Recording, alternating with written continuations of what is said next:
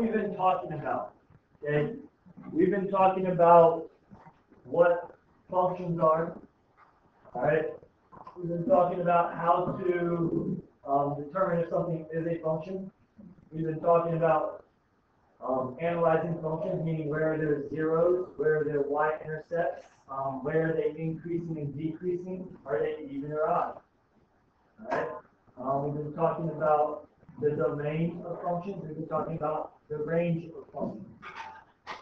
Okay, and what we want to be able to do and what we want to have happen is we need to be able to identify certain functions, no matter what. All right, so for instance, I think we all know what the equation y equals x looks like. All right, the equation y equals x is a diagonal line, and it looks, you know, for the most part, something like that. That would be y equals x. And obviously, we can draw it much better and more accurate with graphing. Now, that being said, these types of functions that you guys need to be able to identify, all right? And just to give you an example, today in calculus, we need to know what the graph y equals to absolute value of x minus 1 looks like.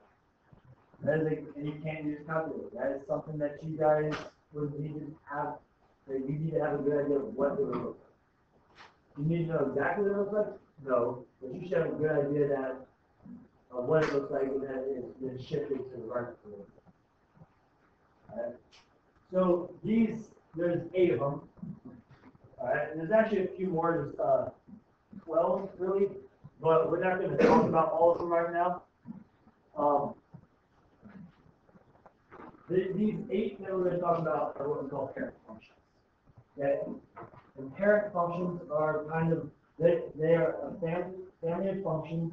So a family of functions is a group of functions with graphs that display one or more similar characteristics. Alright? So what that means is, to give you guys an idea, we can just go around the room. The Hannah's family, everyone in there, they're not all the same. They're all different. But they probably all share, there's probably something that they all share in common. It might not be exactly the same, but it's similar. Same with Paisy, same with Jib. If you go through all your families, all right, so who has a lot of siblings? All right, so those of you, Ilani, Sean, and Jericho, you guys have a lot of siblings. Okay, so think of it this way. Your parents, all right, you all you and all your siblings have something in common with your parents. Whether maybe it's like eye color, maybe it's like size, like tall or small, or you know what your face looks like. You all have something in common with your parents, but you're all different. All right. It's the same thing with these functions. There's a parent function, which you guys will probably recognize when you see him here, where that parent function is sort of like your mom and dad, but then there's a whole bunch of, like, you could say baby functions, all these other kids that they can create using those functions. They all look similar, but they're all different. All right. So and again, they may be different in what they look like based on size. They may be different based on like how high they go or how low they go. If they go left or right, they're going to change. All right. So the parent function is what we call it's the most simple form of any function in a certain family. All right. And our goal is to study and know 8 of the most common parent functions. And that's what we're going to do today. All right. And the way we're going to do that is you guys are going to create posters. All right. Each group is going to be responsible for 2 posters. 8 of them. I'm going to do 2 of them to give you examples of what we need on the posters. All right. And then the other 2, and then the groups you guys will volunteer. Just the 2 that I do on the board, you guys will take and put on the posters on our board. All right. So here we go.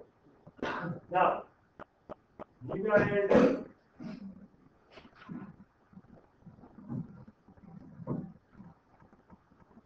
what you guys need to write down here, all right, is the name of the function. So the stuff that's highlighted in yellow, all right, and the form of the function, which is going to be the stuff that I'm not highlighting now. So.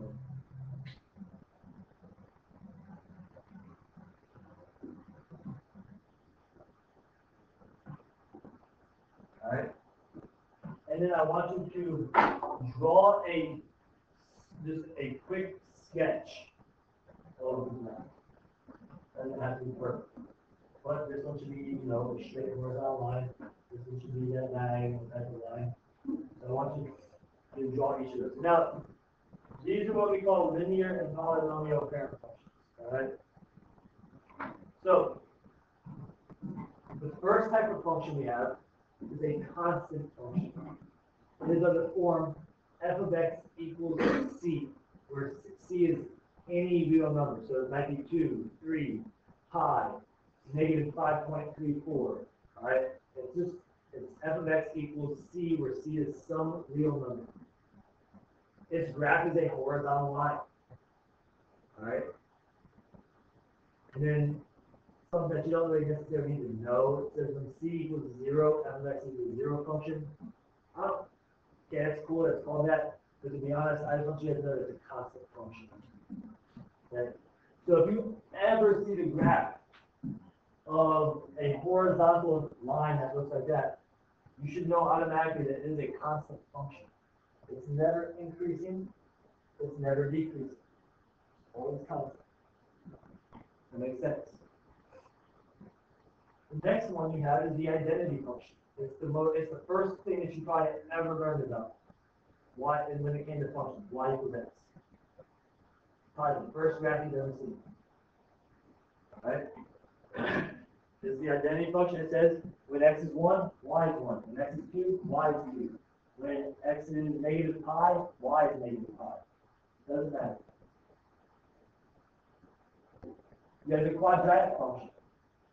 That's probably something that you saw a lot of in Math 3, maybe a little bit in Math 1, and maybe in 8 pages, a little bit.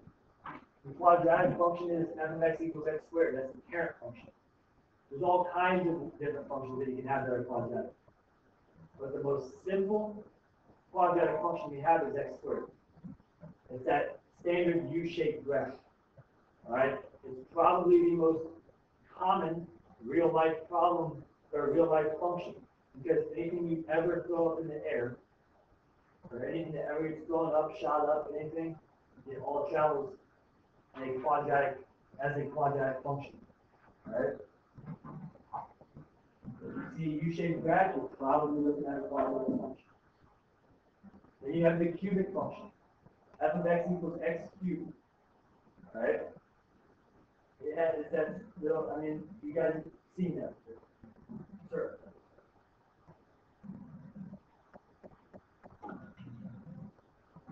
What you'll notice about x cubed is it's almost like they just took the quadratic function and they took all these values and brought them out here.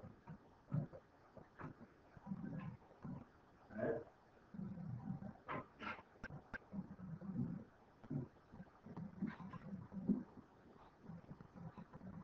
Let me know if you guys have issues. You good? So, we have some more. Those are the first four. The next two, these fall underneath the square root and reciprocal parent functions. Okay? The square root function is of the form f of x equals the square root of x. You guys have probably seen this graph before. Alright, so you have the square root function. Notice that there's no part of this graph right now, in this parent function, there's no part of this graph that is over here with negative x values. Why would that be? Well, why would there be no x values that have any part of this graph on it? Can't take the square root of a negative number. So -1, there's no y value associated with it because you can't take the square root of negative. -2, same thing, you can't take the square root of -2. But what you'll see is that we can move this around. We can change this parent function a little bit. Right? This parent function, we have some baby functions, and then it's going to, then it could have that baby function, that new function could have negative x values that have y values associated with it. This is the way it's changed. Right? You have the reciprocal function. You guys are going to need to become really good friends with that because that's going to be an important function that we spend a decent amount of time on. All right? It is of the form f of x equals 1 over x. All right? That is a very important type of function. You'll notice that this is the, out of all the functions we've looked at so far, this is the first non-continuous function. It is not continuous at x equals 0. It has what we call a vertical asymptote. Right? So we'll learn all about these. Briefly talked about those, about the types of discontinuities, being an infinite discontinuity. But we're going to talk a lot about vertical asymptotes. All right? We good on this? Those ones. Almost. Right. This is an important one to know what it looks like. Okay. All right. Do the last two. Now, I'll be 100% honest with you. This one down here, the greatest integer parent function, we're never going to work with it. It's there because it's there. It's a parent function. What is it? Oh, that's fine. We're never going to work with it. That's because that came out of the book. The book seems to like this function. I don't really care. They don't really know the point of it. All right, so you have the absolute value function. Okay? You know this looks like. You'll notice how the absolute value function is denoted. So it's on the form. That's a little small. That's f of x equals absolute value of x. All right. You'll notice, and it's that V shape. You'll also notice that there are no negative y values. Why would that be? Absolute value is always positive. Yes. No matter what x value it is, you take the absolute value of it, there's never any negative y value.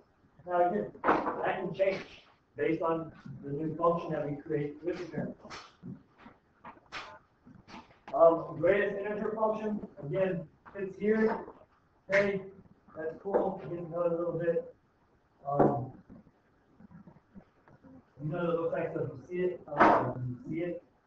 But again, I'm not usually going to include that like on a test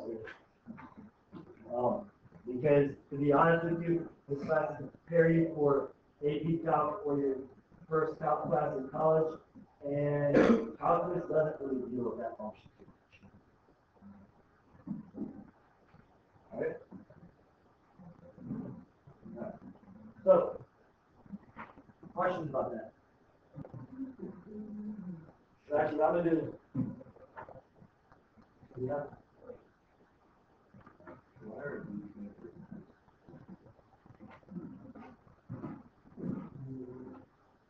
Yeah, probably my least favorite function in the world is the greatest integer function.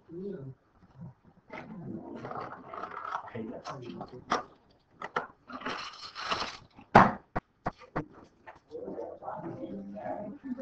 Alright, I am mad. This is small.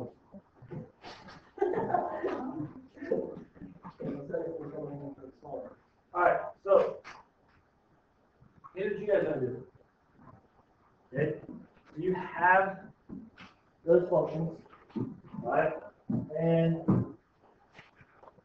make this a little bit more. Well, I have the greatest integer functions on here. So here's what you guys are going to do. You guys are going to be responsible to create posters, alright? So, you guys are gonna create posters, and on those posters, you have to list the following, alright? We're not gonna really go over it, because I don't care about the functions, we're not gonna do that. So, on your poster, okay, what you need to include to get full credit with your group. Okay, first, is you guys gonna teach the class about these functions. I'm not teaching this. Alright? So, what you need to include is, you need to have the function written on there, obviously. Alright, we just wrote it down. So, like, in this example, on my poster, I probably put, up on top, the greatest integer function, and right underneath that, f of x equals the function. Alright? You guys just wrote all that down. You need to have the domain of the function. You need to have the range of the function. Okay? You need to have where the y-intercept is. You need to have all the x-intercepts. Alright? You need to have your zeros. You can make this however you want. You can write on it y-intercept equals whatever the point is. X-intercepts are, and write out you have to have the graph on. Alright? And I'm going to talk about that in just a second. The graph has, well, you have to have the graph on it, but you still have to write out like what yeah. So the graph has 7, so you have to talk about whether it's even or odd. Is the graph even or odd? What is it symmetrical about? Even is symmetric about the y-axis. Odd is symmetric about the origin. Okay? So you have to have that on there. Even or odd. And what is the symmetry? Okay? Is it continuous? Okay? One of them is not continuous, everything else is continuous. If it's not continuous, I want you to tell me where it's not continuous. Okay, so continuous, question mark. So, you need to tell me its end behavior. Okay? The limit as x approaches infinity is what? The limit as x approaches negative infinity is what? Okay, you all good about that? Finally, you need to tell me where is this graph increasing, and where is it decreasing? Intervals. Okay? Now, what we're going to do is, I know you guys have graphing calculators and stuff, but you guys can choose. Do you want, so each of you can be responsible for 2 graphs. Do you guys want to have, to use graphing calculator, or do you want to use iPads? Calculators? Next to me. Alright, that's one person. Well, let's take a fast vote real quick. Raise your hands if you want to use iPads. Raise your hands if you want to use calculators. Alright. You'll be using calculators on Wednesday. Or not on iPad. So, here's my expectation. Okay? So, by, okay, listen, by, I'd probably say, by 1:50, 2 o'clock is the absolute latest. You should be done with your poster. I have posted 49 markers. Okay? Now, at 2 o'clock, you're going to start presenting. While the other group is presenting, the other 2 groups are responsible for writing down the information about the functions. Okay? So, that being said, Jericho, have you come up here? You guys here? You guys here? Let me, I'm going to say one other thing before we get going. When you guys graph a function, alright, and I'm going to create, I'm gonna choose, I'll do whatever will be best. I'll do the absolute value function. Okay, when you graph your absolute value function, alright, so, I don't have it. You guys all know how to look at the table for a graph, right? Okay, when you graph this, I want your first one you graph to be accurate. Okay, I can give you graph paper, but I don't want you to draw like a small graph like this big. I want a big graph. Alright? So if I give you like graph paper, which is somewhere in this room, alright? I want to, well here, I'll just show you guys, I'll show you a quick example of this. I want, first of all, your graph. I also want a table, an XY table next to the graph. It's not even hard, the calculator makes it for you. You hit second graph, it takes you to the table. I want